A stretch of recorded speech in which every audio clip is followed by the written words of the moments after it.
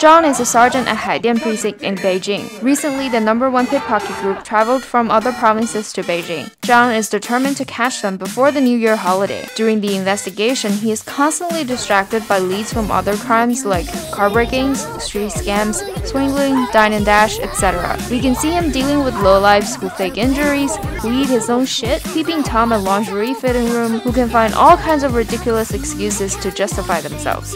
This film so realistically shows the petty things in life that can get on your nerves when you are living in a fast-paced, crowded metropolis like Beijing. But this is such a fun movie to watch that will make you feel nostalgic of Beijing in the 2010s.